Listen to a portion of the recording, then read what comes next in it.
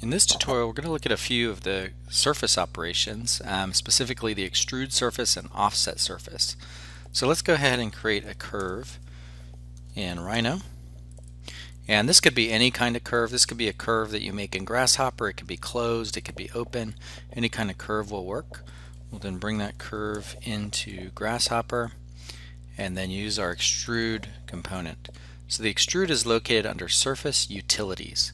And you can see there's also extrude along, so if you want to extrude along a curve, you can do that, or a path.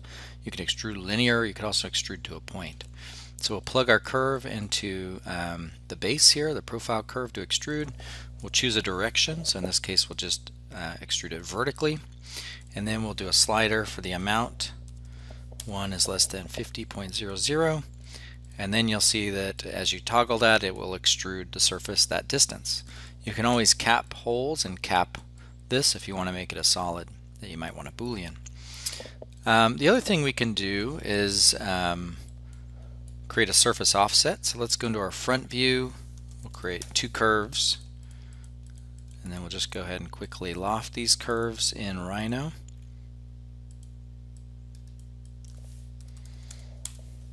And then we'll bring this curve into Grasshopper. And then let's go ahead and hide it in Rhino.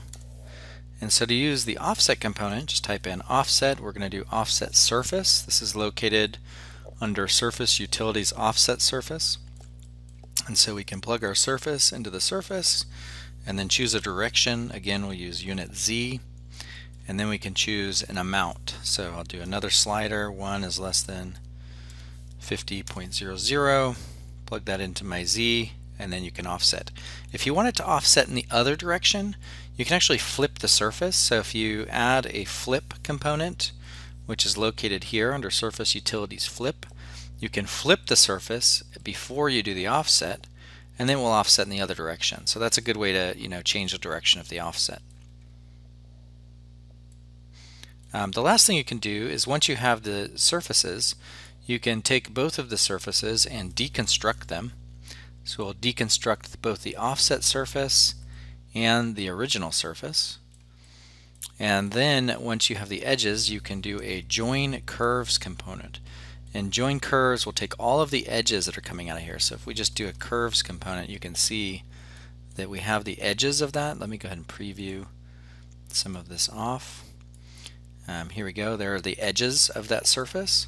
And I can do the same thing for this one below. You don't have to use this curve container, but sometimes it's nicer because you can preview off the deconstructed BREP and then preview on the curve so you only see the curves.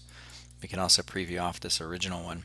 So that gives me the curves, and I'm going to just change this amount so that it's not, you can see it's overlapping there, which will produce an edge that I'm not happy with. So I'm going to take both of those. And then we're going to merge these just to keep them organized. You don't have to do the merge. That's totally fine if you don't. But it just makes it easier. I prefer to do it whenever I am plugging in multiple components into one input.